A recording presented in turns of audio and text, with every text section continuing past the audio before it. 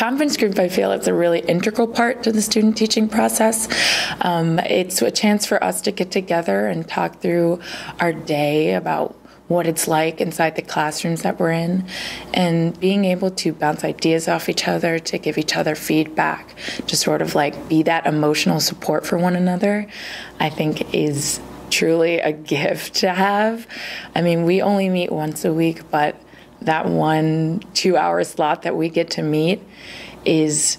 priceless to me, because it is where I look forward to coming at the end of my student teaching day and sort of saying, this went really great, like maybe this will work for you, or, you know, I'm having these issues inside the classroom, or I'm feeling this way about some things inside the classroom that I'm in, and sort of really getting to release your sort of like thoughts and ideas, and, you know, from just being isolated by yourself and sharing them, not just with an advisor, but with your peers, with people who are going through the same thing you're going through, who are experiencing a lot of the same things you're experiencing. And to have someone who's with you sort of in the trenches and being able to turn to them and talk to them about things that are happening, it's